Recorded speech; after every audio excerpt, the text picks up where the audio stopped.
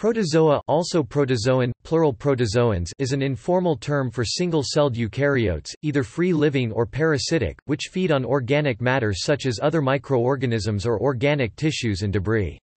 Historically, the protozoa were regarded as one-celled animals because they often possess animal-like behaviors, such as motility and predation, and lack a cell wall, as found in plants and many algae.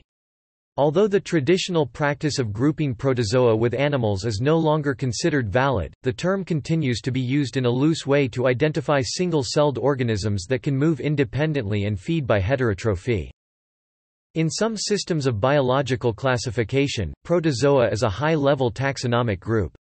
When first introduced in 1818, protozoa was erected as a taxonomic class, but in later classification schemes it was elevated to a variety of higher ranks, including phylum, subkingdom and kingdom. In a series of classifications proposed by Thomas Cavalier Smith and his collaborators since 1981, protozoa has been ranked as a kingdom. The seven-kingdom scheme presented by Ruggiero et al. In 2015, places 8 phyla under kingdom Protozoa: Euglenozoa, Amoebozoa, Metamonada, Choanozoa sensu Cavalier-Smith, Leucozoa, Percolozoa, Microsporidia and Sulcozoa. Notably, this kingdom excludes several major groups of organisms traditionally placed among the protozoa, including the ciliates, dinoflagellates, foraminifera, and the parasitic apicomplexans, all of which are classified under kingdom Chromista. Kingdom Protozoa, as defined in this scheme, does not form a natural group or clade, but a paraphyletic group or evolutionary grade, within which the members of fungi, Animalia and Chromista are thought to have evolved.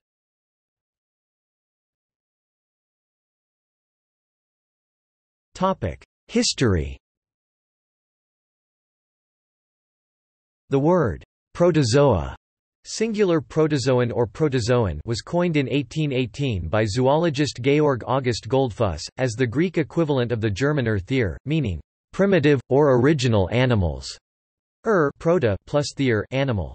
Goldfuss created protozoa as a class containing what he believed to be the simplest animals. Originally, the group included not only single-celled microorganisms but also some lower multicellular animals, such as rotifers, corals, sponges, jellyfish, bryozoa and polychaete worms. The term protozoa is formed from the Greek words protos, meaning first, and zoa, plural of zoon, meaning animal. The use of protozoa as a formal taxon has been discouraged by some researchers, mainly because the term implies kinship with animals, metazoa, and promotes an arbitrary separation of animal-like from plant-like organisms. In 1848, as a result of advancements in cell theory pioneered by Theodor Schwann and Matthias Schleiden, the anatomist and zoologist C. T. von Siebold proposed that the bodies of protozoans such as ciliates and amoebae consisted of single cells, similar to those from which the multicellular tissues of plants and animals were constructed. Von Siebold redefined protozoa to include only such unicellular forms, to the exclusion of all metazoa animals. At the same time, he raised the group to the level of a phylum containing two broad classes of microorganisms, Infusoria, mostly ciliates and flagellated algae, and Rhizopoda, amoeboid organisms. The definition of protozoa as a phylum or sub-kingdom composed of unicellular animals was adopted by the zoologist Otto Büchli, celebrated at his centenary as the architect of protozoology, and the term came into wide use. As a phylum under Animalia, the protozoa were firmly rooted in the old two-kingdom classification of life, according to which all living beings were classified as either animals or plants. As long as this scheme remained dominant, the protozoa were understood to be animals and studied in departments of zoology, while photosynthetic microorganisms and microscopic fungi—the so-called protophyta— were assigned to the plants, and studied in departments of botany. Criticism of this system began in the latter half of the 19th century, with the realization that many organisms met the criteria for inclusion among both plants and animals. For example, the algae Euglena and Dinobryon have chloroplasts for photosynthesis, but can also feed on organic matter and are motile. In 1860, John Hogg argued against the use of protozoa on the grounds that naturalists are divided in opinion, and probably some will ever continue so, whether many of these organisms, or living beings, are animals or plants. Quote, "As an alternative, he proposed a new kingdom called Primogenum, consisting of both the protozoa and unicellular algae Protophyta, which he combined together under the name Protoctista." In Hoggs's conception, the animal and plant kingdoms were likened to two great pyramids blending at their bases in the kingdom Primogenum. 6 years later, Ernst Haeckel also proposed a third kingdom of life, which he named Protista. At first, Haeckel included a few multicellular organisms in this kingdom, but in later work he restricted the Protista to single-celled organisms, or simple colonies whose individual cells are not differentiated into different kinds of tissues. Despite these proposals, Protozoa emerged as the preferred taxonomic placement for heterotrophic microorganisms such as amoebae and ciliates, and remained so for more than a century.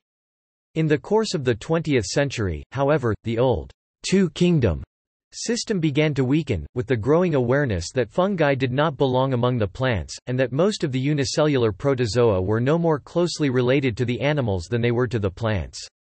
By mid-century, some biologists, such as Herbert Copeland, Robert H. Whittaker and Lynn Margulis, advocated the revival of Haeckel's Protista or Hoggs' Protoctista as a kingdom-level eukaryotic group, alongside plants, animals and fungi. A variety of multi-kingdom systems were proposed, and kingdoms Protista and Protoctista became well established in biology texts and curricula. While many taxonomists have abandoned Protozoa as a high-level group, Thomas Cavalier Smith has retained it as a kingdom in the various classifications he has proposed. As of 2015, Cavalier Smith's Protozoa excludes several major groups of organisms traditionally placed among the Protozoa, including the ciliates, dinoflagellates and foraminifera, all members of the SAR supergroup.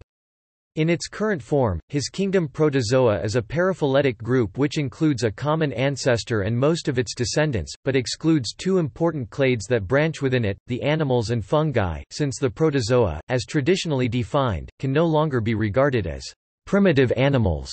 The terms protists, protista, or protoctista are sometimes preferred. In 2005, members of the Society of Protozoologists voted to change its name to the International Society of Protistologists.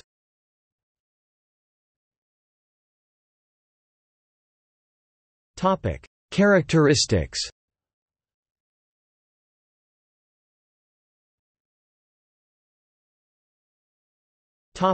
Size. Protozoa, as traditionally defined, range in size from as little as 1 micrometer to several millimeters, or more. Among the largest are the deep-sea-dwelling xenophyophores, single-celled foraminifera whose shells can reach 20 centimeters in diameter.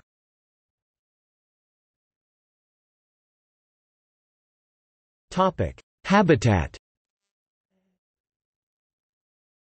Free-living protozoans are common and often abundant in fresh, brackish and salt water, as well as other moist environments, such as soils and mosses. Some species thrive in extreme environments such as hot springs and hypersaline lakes and lagoons.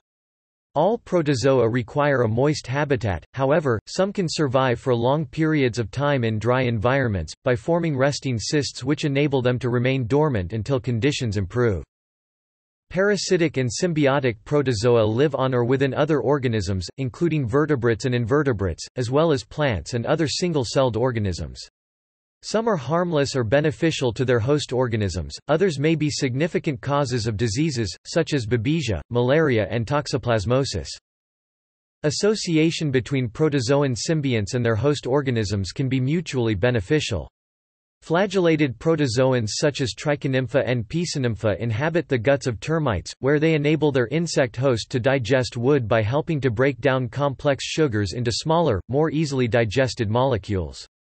A wide range of protozoans live commensally in the rumens of ruminant animals, such as cattle and sheep. These include flagellates, such as Trichomonas, and ciliated protozoa, such as Isotricha and Entodinium. The ciliate subclass Astermatia is composed entirely of mouthless symbionts adapted for life in the guts of annelid worms.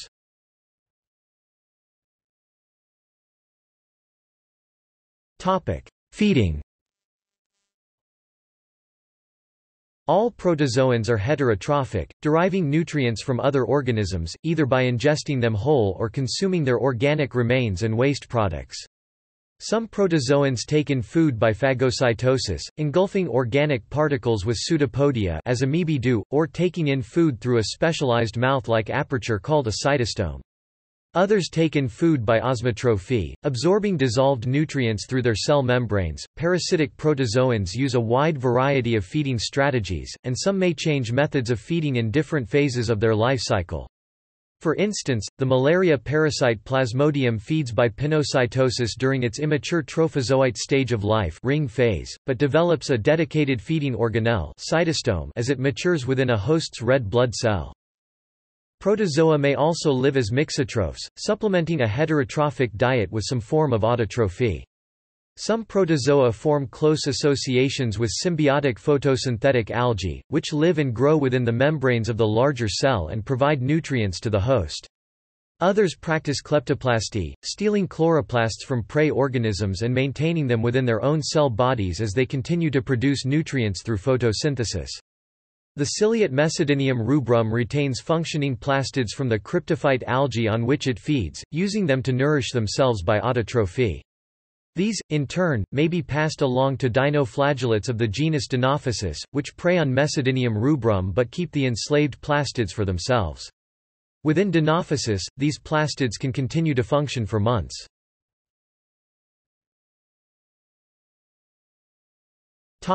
Motility. Organisms traditionally classified as protozoa are abundant in aqueous environments and soil, occupying a range of trophic levels. The group includes flagellates, which move with the help of whip-like structures called flagella, ciliates, which move by using hair-like structures called cilia, and amoebae, which move by the use of foot-like structures called pseudopodia.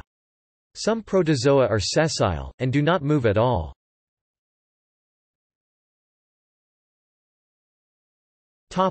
Pellicle. Unlike plants, fungi and most types of algae, protozoans do not typically have a rigid cell wall, but are usually enveloped by elastic structures of membranes that permit movement of the cell. In some protozoans, such as the ciliates and euglenozoans, the cell is supported by a composite membranous envelope called the pellicle. The pellicle gives some shape to the cell, especially during locomotion. Pellicles of protozoan organisms vary from flexible and elastic to fairly rigid.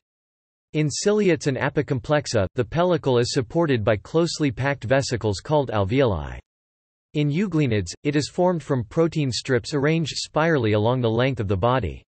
Familiar examples of protists with a pellicle are the euglenoids and the ciliate paramecium. In some protozoa, the pellicle hosts epibiotic bacteria that adhere to the surface by their fimbriae attachment pili.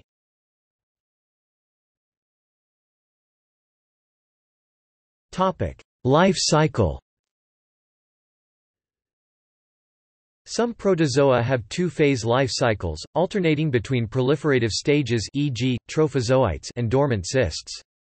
As cysts, protozoa can survive harsh conditions, such as exposure to extreme temperatures or harmful chemicals, or long periods without access to nutrients, water, or oxygen for periods of time. Being a cyst enables parasitic species to survive outside of a host, and allows their transmission from one host to another.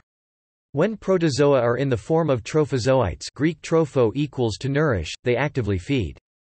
The conversion of a trophozoite to cyst form is known as encystation, while the process of transforming back into a trophozoite is known as excystation. All protozoans reproduce asexually by binary fission or multiple fission. Many protozoan species exchange genetic material by sexual means, typically, through conjugation. However, sexuality is generally decoupled from the process of reproduction, and does not immediately result in increased population. Although meiotic sex is widespread among present-day eukaryotes, it has, until recently, been unclear whether or not eukaryotes were sexual early in their evolution. Due to recent advances in gene detection and other techniques, evidence has been found for some form of meiotic sex in an increasing number of protozoans of ancient lineage that diverged early in eukaryotic evolution. See eukaryote reproduction. Thus, such findings suggest that meiotic sex arose early in eukaryotic evolution.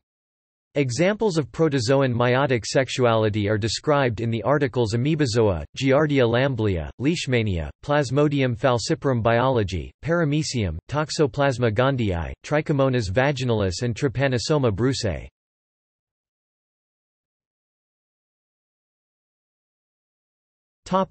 Classification. Historically, the protozoa were classified as unicellular animals, as distinct from the protophyta, single-celled photosynthetic organisms algae, which were considered primitive plants. Both groups were commonly given the rank of phylum, under the kingdom Protista. In older systems of classification, the phylum Protozoa was commonly divided into several subgroups, reflecting the means of locomotion.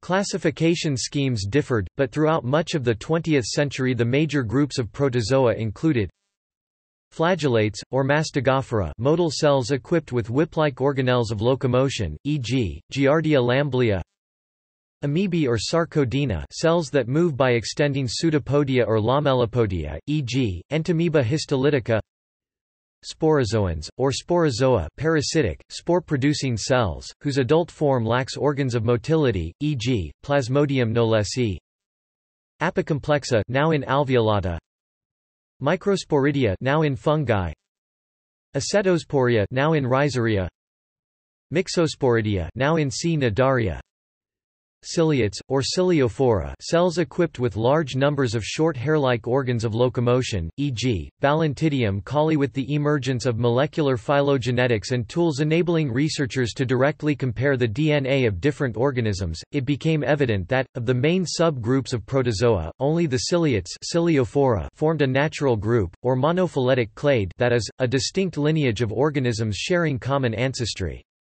The other classes or subphyla of protozoa were all polyphyletic groups composed of organisms that, despite similarities of appearance or way of life, were not necessarily closely related to one another.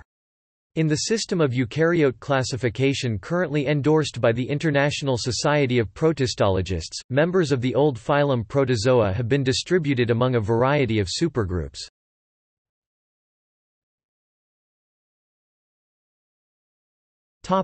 Ecology. As components of the micro- and meiofauna, protozoa are an important food source for microinvertebrates. Thus, the ecological role of protozoa in the transfer of bacterial and algal production to successive trophic levels is important. As predators, they prey upon unicellular or filamentous algae, bacteria, and microfungi. Protozoan species include both herbivores and consumers in the decomposer link of the food chain. They also control bacteria populations and biomass to some extent.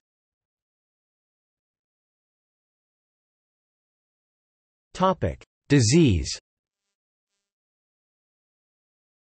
A number of protozoan pathogens are human parasites, causing diseases such as malaria by Plasmodium, amoebiasis, giardiasis, toxoplasmosis, cryptosporidiosis, trichomoniasis, Chagas disease, leishmaniasis, African trypanosomiasis, sleeping sickness, amoebic dysentery, acanthamoeba keratitis, and primary amoebic meningoencephalitis, naegleuriasis.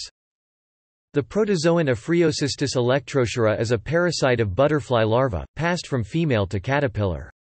Severely infected individuals are weak, unable to expand their wings, or unable to eclose, and have shortened lifespans, but parasite levels vary in populations. Infection creates a culling effect, whereby infected migrating animals are less likely to complete the migration. This results in populations with lower parasite loads at the end of the migration. This is not the case in laboratory or commercial rearing, where after a few generations, all individuals can be infected.